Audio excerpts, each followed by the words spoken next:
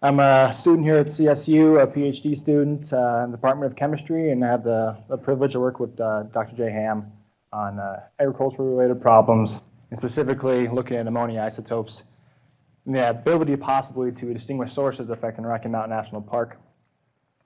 And so first off, obviously we've talked about Romans a lot, and this is another figure from Romans. We call it Romans 2. Basically, they did one study in 2006. This one was in 2008, 2009. And basically, it's showing the same thing. If you look at the graph here, you have total deposition throughout a year-long period from November to November. You have a wet ammonium deposition, followed by wet nitrate deposition, then followed by dry deposition of ammonia gas. So kind of the big thing to take away here is that ammonia composes two of the top three pathways of nitrogen entering Rocky Mountain National Park, and that wet deposition dominates still in terms of how nitrogen enters the park. So dry deposition is not as important as wet deposition. So roughly 2/3 is wet dep, and you still have significant fractions of organic nitrogen influencing the park. So in terms of nitrogen and in terms of isotopes, I want to kind of just give you a little background on how we're going to talk about all the data. So at any given form of nitrogen, you have two versions of the isotopes, two stable isotopes. You have nitrogen-14 and nitrogen-15. And they have some ratio that we designate as their standard or their natural abundance, as we call it. So typically, sometimes you see isotopes used as tracers when you label them with the rare isotope, like in soil systems to follow where nitrogen turns over. In our case, we're trying to use natural abundance, or the natural amount of N15 that there exists, and we're trying to watch how it deviates kind of in a small sense away from that. So this is what our natural abundance, we call this atmospheric N2, is our natural pool. We give that the denotation delta 15 N of 0. And so that's how we talk about isotopes, is always in delta 15s. And basically what that means is that we take the atom percent, so we can calculate a delta 15 here. And what's going to happen later is we're going to see how we convert atom percent into delta 15N. So basically we have 0, that's our standard. Anytime I say something is like -10, -20 delta 15N or positive, we would say this has less of the rare isotope, delta 15N, and this has more 15N than nitrogen in the atmosphere. And kind of a rule of thumb is if you get -10, -20, +10, +20, every 10 is about a 1% change from that natural abundance. And I don't mean 1% as in there's a total 1%, but just a 1% relative change to the natural occurrence of N15. So in the past, there's been studies trying to use nitrogen isotopes to help fingerprint ammonia sources. So this is from a 1998 study looking at the Chesapeake Bay area. And they just give some values here of the literature in terms of oceanic ammonium, soil ammonium. And you can kind of see here, here's 0, so here's like our standard. Oceanic tends to be enriched or has more N15, and then like animal excretions typically are depleted or have less, so like in the -10, -20 areas. And then you have some coal combustion sources as well. And so kind of why does this happen, and how can we use this possibly as a tracer? Given under the chemical reactions or physical pathways that nitrogen undergoes, you can cause shifts from this 0 value or shifts from what the actual reagents were. So in this case, of urea deposited on like a soil surface, you have it convert to ammonium rather rapidly. Then that volatilization. All these processes can cause shifts, and typically they cause shifts towards the negative end or the depleted end. And then on the other end, if you're looking like in urban sources, you have like a fuel combustion. You have oxidation to obviously make your cargo. And then after that, you have a three-way catalytic converter that can convert actually N2 and H2 to make small amounts of ammonia. In that case, we kind of expect a large shift here because volatilization, there's obviously some ammonium retained on the surface. But in this situation, we want to have obviously 100% oxidation because we want to use all of our fuel. Plus the catalyst helps both isotopes to react relatively similar to each other. So you would expect a low shift or small shift. So these we would expect to probably be closer to 0 where they start, and these we would expect to be a larger shift throughout that process. So this is where we can take advantage possibly of these small changes or large changes. So where our objectives were to look into this project was to first designate, do the ammonia sources emit ammonia of different fingerprints or different isotopic ratios that we can use them as tracers? So that's the first question. And then after that, can we use those tracers to monitor atmospheric transport into Rocky Mountain National Park? So here's a wet deposition. You probably recognize it from Dr. Ham's talk earlier this morning. That's a wet deposition collector we use in the park as part of our receptor site. And then this is our Radiellos, is what we use as part of the Amon network that Dr. Ham also mentioned this morning as our actual samplers. And this is just kind of a Google Earth map of what we chose our 7 sites to be. And so our sites we chose were obviously based on a receptor site, Rocky Mountain National Park. Then we wanted to choose the known sources as well as possible transport pathways. And so basically what we see here, we have a dairy cattle source in the northern front range here. We have a cropland source out north of Greeley. We have a beef cattle source near Greeley as well. And then we have a wastewater treatment facility in Denver. And then we also have a sampler near I-25, trying to capture more of a mobile source, essentially. And then we have this foothills source, and I actually try to remember this source, this location, because that's what the source we picked there isn't really a source, it's a transport pathway. So really interested, when we get these easterly winds, is how that sampling site will change. And then obviously Rocky Mountain National Park. And this yellow circle kind of just gives you an idea of about what 50 miles is. Dr. Ham also mentioned about Greeley, and then Fort Moore out to Fort Morgan, look at like 110 miles in terms of distance to the park. So we've put them out for 2 weeks in monthly sampling periods for the Radiellos sampling. And this is just kind of the average concentrations that we saw over 2 weeks. Basically, you have all the sources shown here. These are the CAFO-related sources, and they go with this axis. And then you have all these sources down here that go with the left axis here. And basically, you can see that CAFO sources are just much, much, much higher on average ammonia concentrations than any of the non-CAFO sources. They're talking hundreds of ppb up here, where the highest one is wastewater down here, which only hits about 35 ppb over the 2-week average over this study period. And this is useful, but obviously we want to really get into the isotopes, and so I'm not going to spend too much time on here, but you can see that there is some variation in some of these sampling sites. It could be related to the amount of cattle, temperature, among other environmental factors. And so this is what we have up to date. We are missing a couple of samples still due to some sample mass restrictions with our method. But basically what you see here is 6 of the sources, excluding Rocky Mountain National Park right now. And then you have, this is all the points that we have for each 2-week integral for the isotope. So basically, if you look here, you have your urban sources here on the far left, in between pretty much -1, -2, up to 12. We have 2 of them right now. We should get more here in the next month.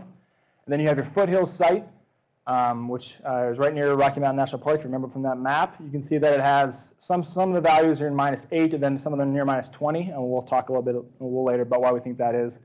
Then you have cropland here, typically the -25 on an average, wastewater down near -20 or -35, and then you have dairy cattle and beef cattle. And as you can see, that's most of these sources are depleted, and then some of them also are really constrained to a small area, which is actually really nice because we might be able to use that as a fingerprint. So what we actually found out up to date so far is that these 3 sources all are significantly different from each other. However, we can't say much about urban sources yet until we get the rest of the data set. And then cropland, however, was not significant differently from the 2 CAFO operations. One thing interesting here is we only have 3 of these points right now. We should get, like I said, more this month. But we think that it's interesting that it seems like it's starting to form this kind of bimodal distribution at that foothills site, which might be related to transport in terms of what sources are affecting that foothills site.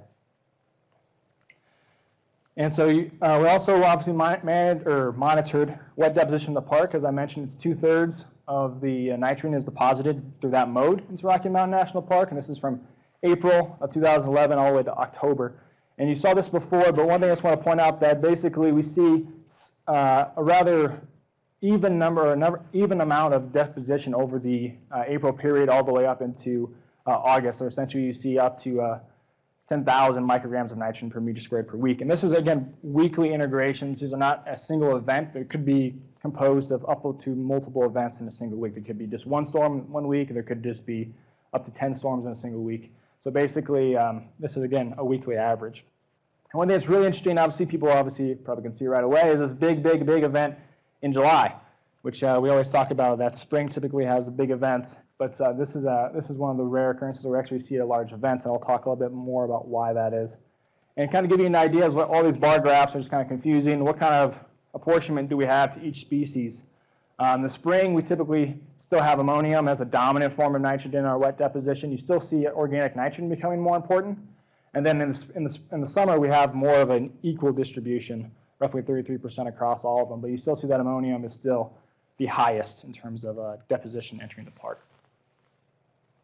So also, Obviously, we want to monitor the gases at the sources and at Rocky Mountain National Park, but we also want to look at the ammonium that's being deposited in wet deposition of the park. And what that is pretty much is here is the same deposition figure you saw before, but instead of precipitation shown now on the second axis, we have the isotopic values.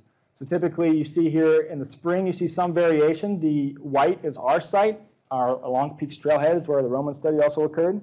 And then the yellow, I was able to talk with Dr. Zero Barron at CSU and get a hold of some of the National Trends Network's samples for the same sampling period. Essentially, it's 9,000 feet at our site and about 13,000 feet at Loch Vale watershed. And by one thing that's interesting here, you see some variation in the spring. When you hit the summer period, basically June and on, you see the isotopes don't vary much in terms of like we see with sources. And also, you can also see that Loch Vale closely matches, generally speaking, the same isotopic values that we saw at our site, which is quite interesting since I said their elevations are so different. So kind of disheartening when I got this data. I was kind of like, I was up late one night when I got it, and I was all excited to look at it, and then I got all the same values, which kind of was frustrating because we hoped to see possibly very large variation throughout the year, maybe indicating different sources. So what we want to do is try to figure out, well, why do we have some low values and the rest are all the same? So we picked these 3 weeks, kind of look at in particular here in May, and then obviously this large event that we had in the summer. If you have a large event, you obviously would think a large source of ammonium would be the one contributing to it. But why would the isotopic value be different? So kind of in summary real quick from the stuff I've already showed, we have gas phase, basically CAFOs are just dwarfing other sources in terms of average ammonia concentration, which is not surprising. Wastewater treatment was the highest among the non-CAFO sources. They typically only hits about 35 ppb. Give you an idea of what that means, like this room probably is similar to 20 ppb. That's all of us being in here emitting ammonia. So that's really not much higher than background in terms of an internal source. And then there are significant differences among some of the sources that we have measured, and there may be more once we get the rest of the data set. So there is the ability possibly to trace it away from those sources. And then wet deposition ammonium is still the dominant form of nitrogen in the park. Organic nitrogen is becoming more and more of an interesting thing to look at. And that the ammonium isotopes varied in the spring, but they really didn't vary that much in the summer. They're rather consistent around the same range. So what we want to do, because isotopes typically cannot be used as a tool alone, we did the weight of evidence approach that we've heard a lot about today. We went to the high split model, which is a very common model used in atmospheric sciences. So basically, we wanted to use this model to do back trajectories to figure out where air was coming from during those weeks where we saw deposition events either were large or we saw deposition events that were different from the standard we saw throughout the year. And the other thing, so obviously to assess mixing or aerosol formation. So basically, that foothill site I told you to try to remember, we chose that site because that's our transport site that we designated. And we did back trajectory models. So basically, we did 24 hours. What was the air mass 24 hours before it got to our foothill site? Because that gives us the possibility that it could have moved up the mountains. It's really hard to model in the mountains because the terrain is so difficult.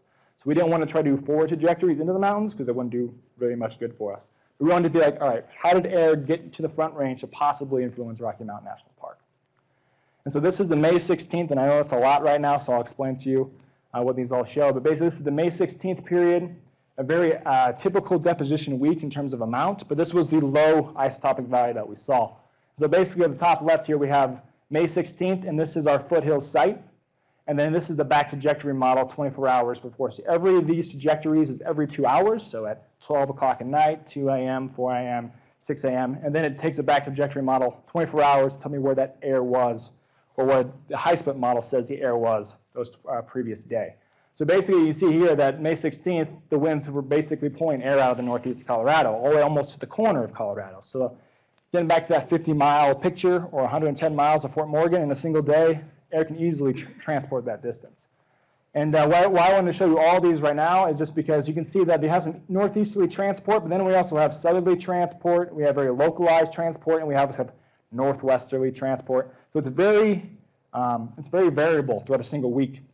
And this is pretty typical of a single week where you see some easterly transport as well as westerly transport.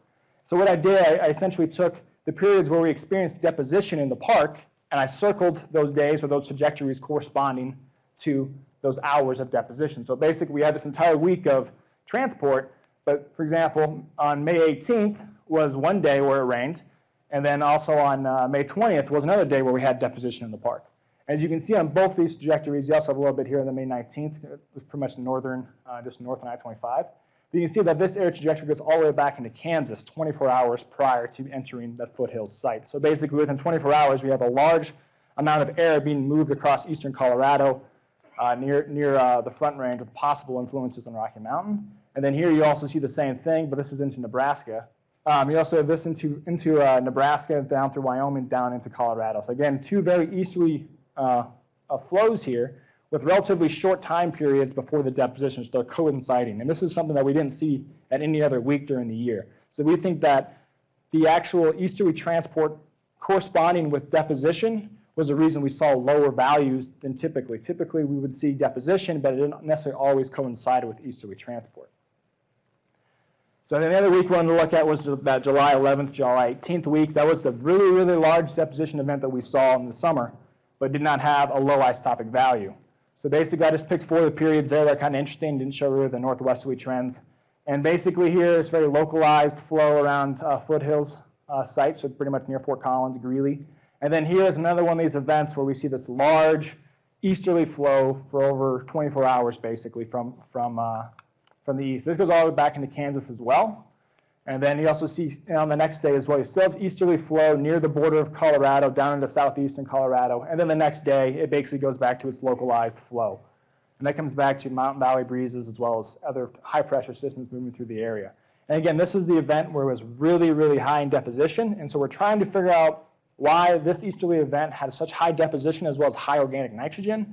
And so we're trying to look at possibly using high split to see if there were any forest fires in the area. And there was a forest fire occurring at this time in New Mexico.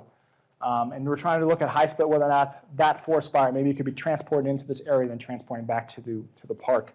So kind of idea that it's not just ag, because it's really, really mixed, as the Romans 1 kind of showed, still is appearing here. And the other thing here in terms of the isotopes, why we think that possibly the isotopes are all the same in the summer, we see this easterly flow again, but we don't see rain necessarily with it. And what happens when you have mixing on the Front Range, which you typically see, you get aerosol formation. And what happens, that can essentially diminish the isotopes and their fingerprints, or their original fingerprints. So essentially, it's wiping out our ability to distinguish sources. And so kind of in summary here, again, CAFOs dwarf all other sources in terms of average ammonia concentrations, as we kind of expected.